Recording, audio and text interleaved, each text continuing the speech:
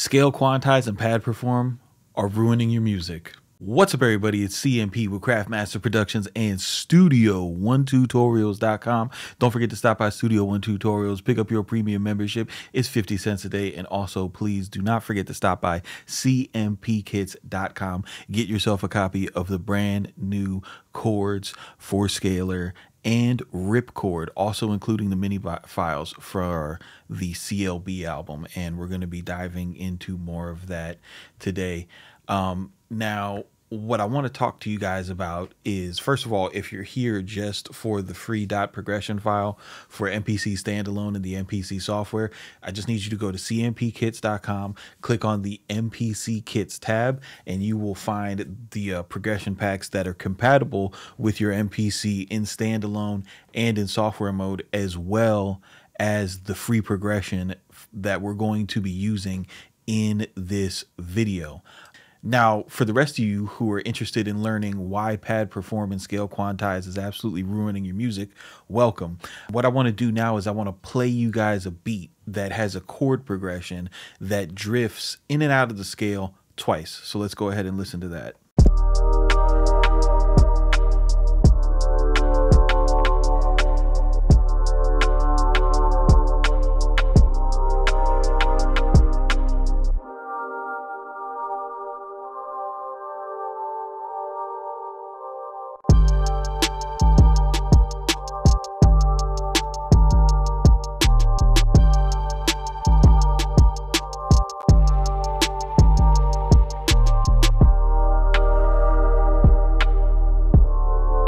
Now, did you guys notice how that nothing sounded like out of key or sour?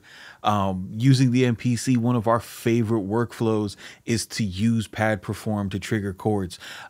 It's such a huge help. You just lock in your scale and hit the pads until you find something that works. And for a lot of people who maybe, didn't have a working knowledge of chords and chord progressions, this might seem like the holy grail, but scale locking actually prevents us from accessing certain musical flavors that all of the top musicians use to express their ideas in a more soulful and effective way. Let's hop in the DAW and let's break down exactly what is happening with this progression, why it sounds so great, why you should use this .progression file in the future.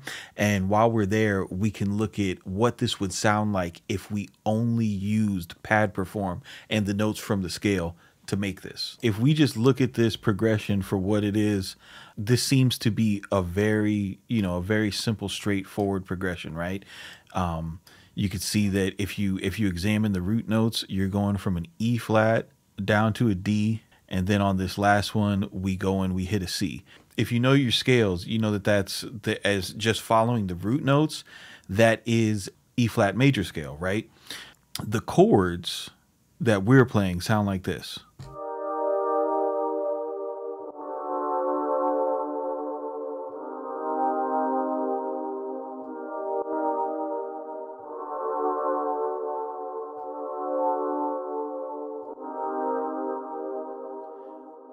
And that's a fantastic sound, but it's not in the scale. I want to show you guys what would happen if I went out of progressions mode and I just went into chords.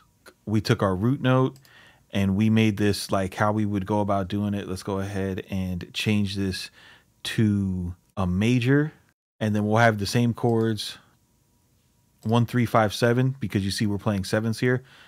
Now listen to what this chord progression sounds like.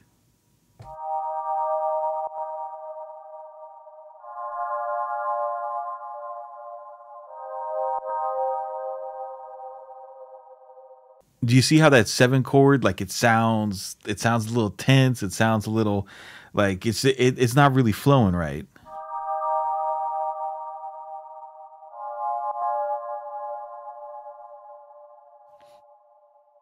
It doesn't sound out of key, but it's not nearly as pleasing as this.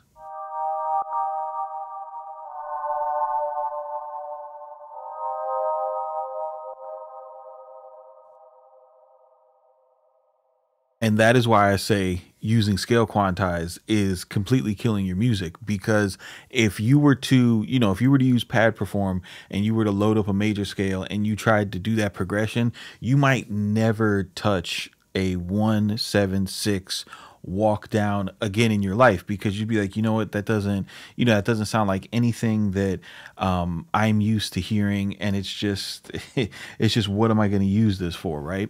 So what is the difference between those two? If we take, if I take this, if I take this and I move this and I make it easy to look at, right? And we go, let's just use this in C major, right? So we can all follow along. So this is all white notes.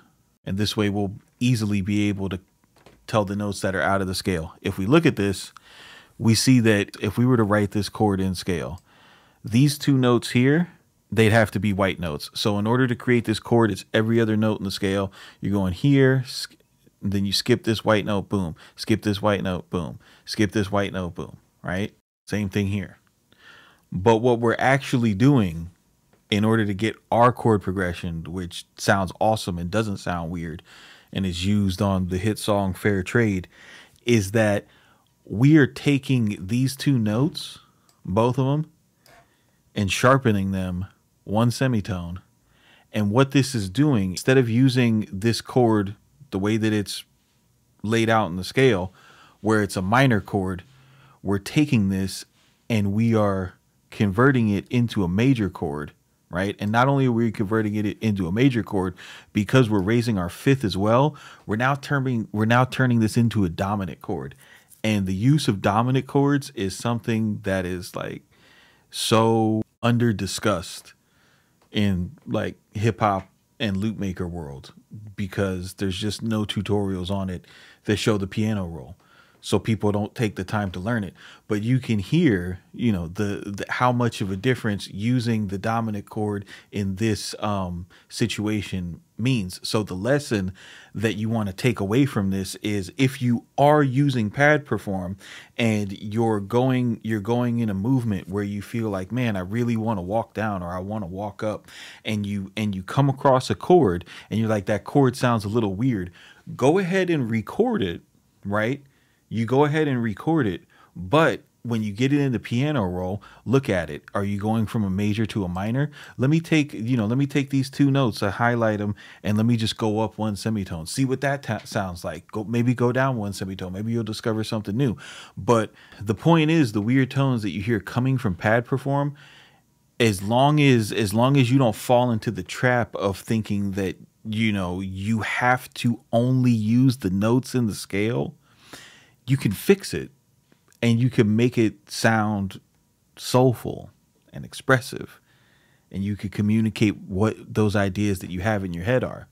On top of that, once you get into being more adventurous with chord substitution, now moving from different scales also opens up for you. For example, when you listen to us go from this progression,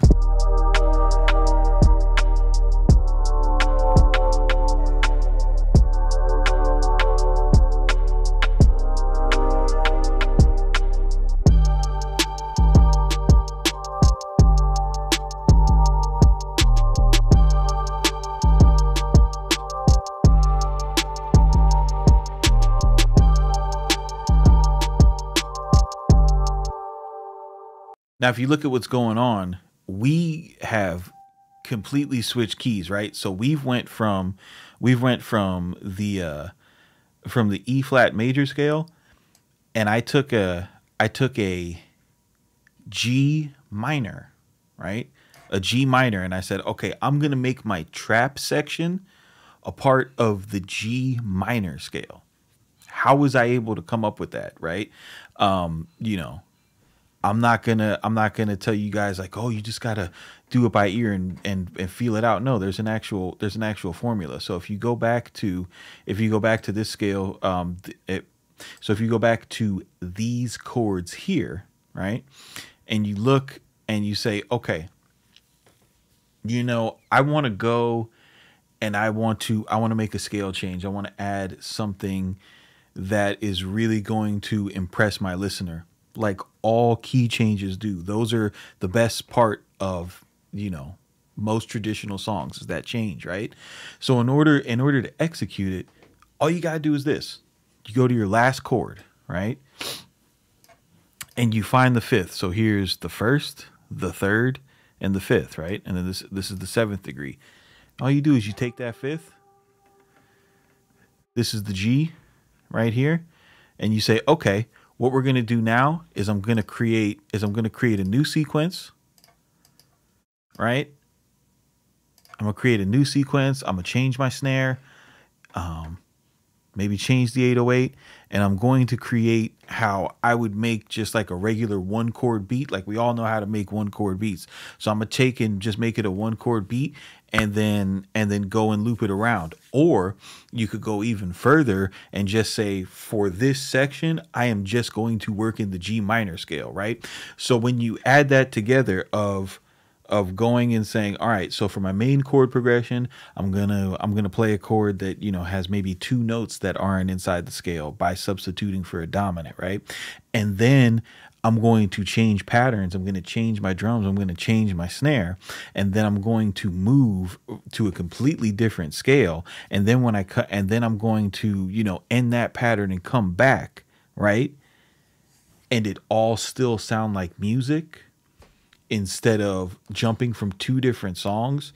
This is that elite level of songwriting and producing that we're all trying to aspire to. And you absolutely 100%, without a doubt, you can debate me in the comments, cannot get this sound and this feeling from simply picking a scale and only using the notes that are in the scale. Right?